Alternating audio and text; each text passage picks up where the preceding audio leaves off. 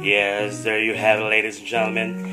Ito po ang vegetable balls na kung saan nung high school ako ay pinagtitinda sa harapan ng school namin. Ayan. So, ito yung na-miss ko. Kaya, ito ginawa namin business dito sa lugar namin. Ayan. Bawat isang piraso ay 2 pesos. Ang sustansya na masarap pa. Bonggang-bongga. Let's get it on, yeah! Woo! The library's best stand-up comedian. Here's Osang.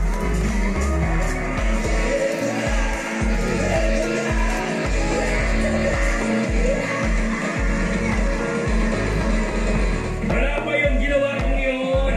Sama-sama din mag-rock and roll, yeah, yo!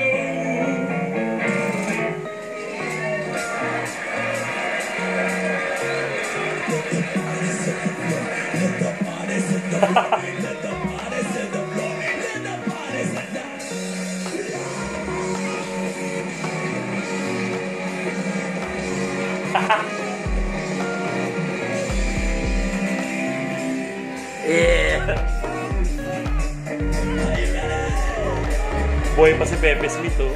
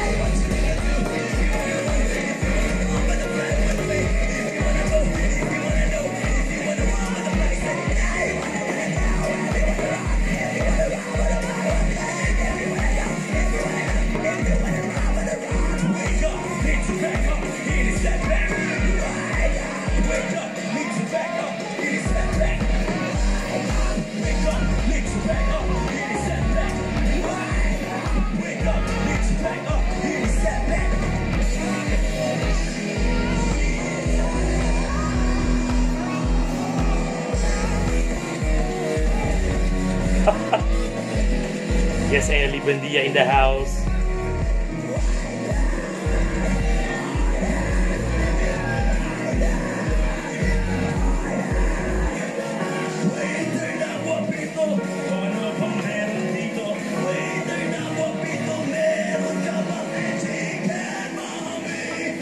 Yun lang, aray. Sakit.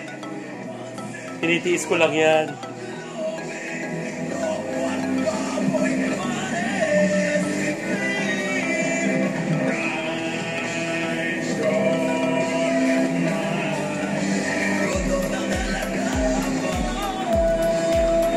Nakatulala.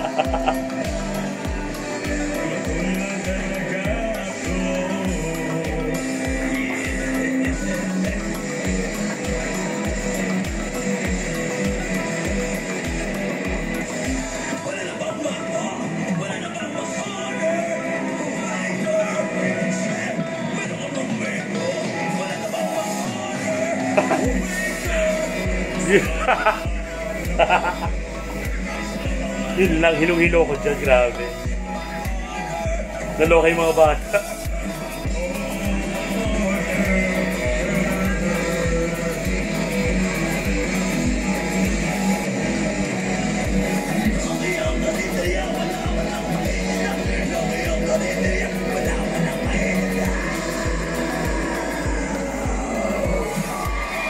Grabe, another part.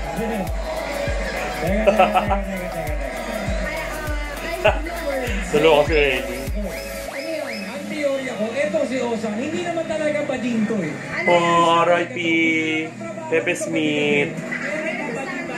Nagsasanap comedian. Ito yung tunay, ha? Teka, tingnan natin ang masasabi natin mga judges. Judges, na-enjoy nyo ba ang rock-rockan? Julia, kamusta kayo dyan? Nako, nagkasagulo kami dito. Grabe yung mga performers. Peps, ano? Wala, naka-post. Yes, R.I.P. Pepe Smith. Well,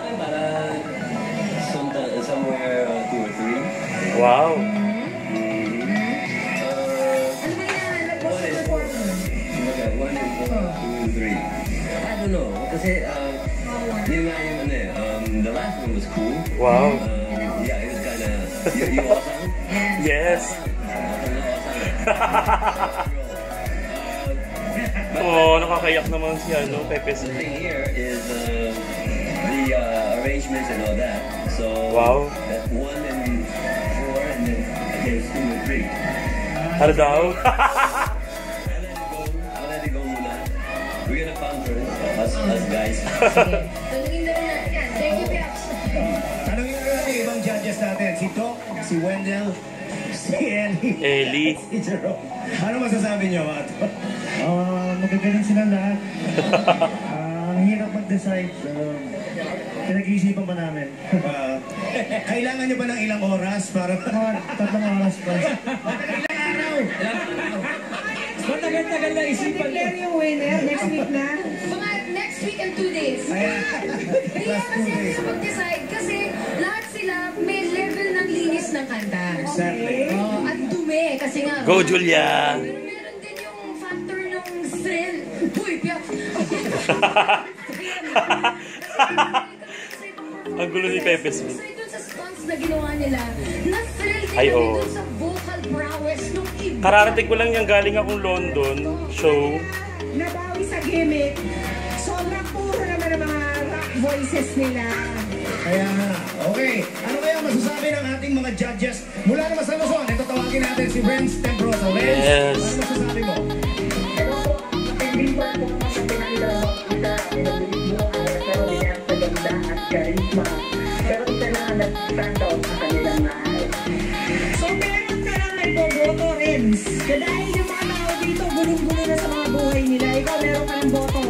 Sa ngayon po, meron ako. Okay. Ano mo na sasabihin? Sige mo muna. It's a secret. We'll get back to you, Renz. Punta na natin Visayas Judge si Paula Price. Paula, sweet ka pa rin ba? Yes.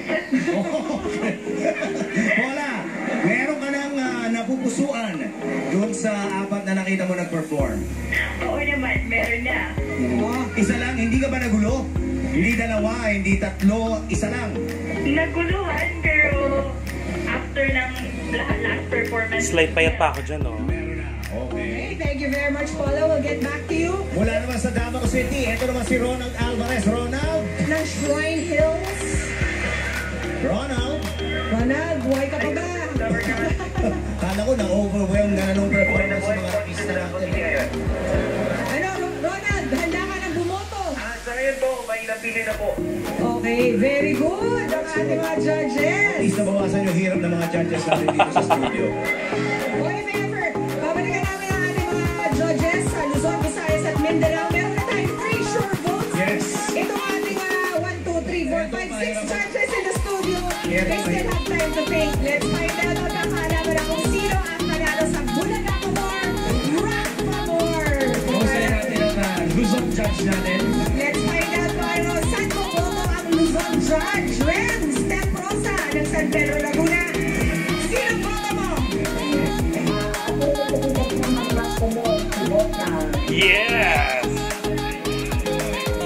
Thank you, Renz.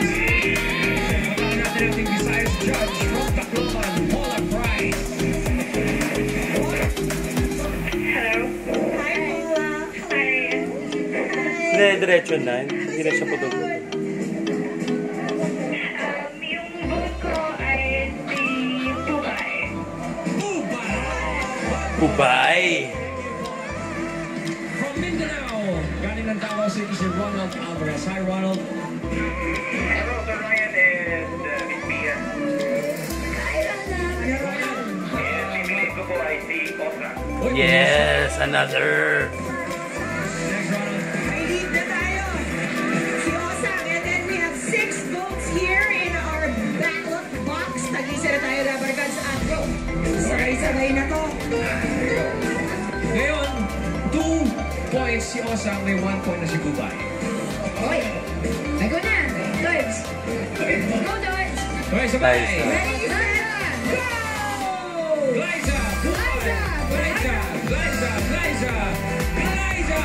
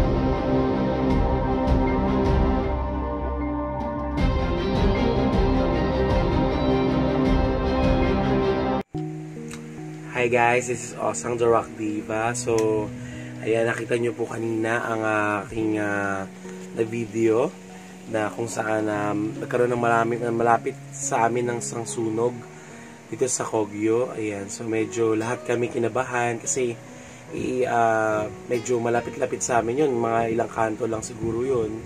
So, yun na nakakatakot. Doon ko naisip-isip lahat nung mangyari yun. Parang nakakalungkot kasi nga syempre araw ng COVID, so lahat ng tao walang trabaho, tapos yun nga, tapos nakakatakot kasi nga syempre ECQ, so ibig sabihin nun tawag dito, hindi kami pwedeng lumabas, tapos nagkaroon pa ng ganun, so lahat grabe, nakakatakot talaga. Nung nakita ko talaga yung APOY promise, lahat nag-flashback sa akin ako sa kasakaling umabot man dito sa bahay namin. Ako parang hindi ko alam ang gagawin ko, kaya grabe, super thankful na lang talaga ako kay God kasi lahat kami nagdasal, tapos na hindi makaabot dito. Ayun, sa awa naman ng Diyos ay napigil naman ang sunog nung araw, nung oras na yun. So ang daming mga bumberong dumating. Ayan, maraming salamat sa maagang pagresponde. Kaya lang medyo parang minabalitaan ako dun kasi nung medyo lumapit ako dun sa may parang nasusunugan is may bata doon na nabiktima na nasunog yata, nakakaawa naman, kawawa naman. Grabe. Yung mga nasunugan po, mga karakers, na nakakaiyak yung itsura kasi di ba? Makita mo umiiyak sila, pandemic pa, tapos nasunugan pa. So, ang hirap-hirap ng sitwasyon nun. Kaya buti na lang talaga nahupa na yung apoy. So, napigilan po. Kaya nagte-thank you talaga kay God. Sobrang thank you talaga. Sa mga naging biktima, pagdadasal po namin kayo, and sana makabangon po kayo ulit sa mga namatayan or nawalan ng kamag-anak dahil sa sunog. Pagdadasal po namin kayo, sana makayanan po ninyo, and kapit lang kay God, wag na yung BBTU, and matatapos din itong hirap na to. God bless mga karakas, maraming salamat sa panonood, and magdasal tayo lagi. Thank you.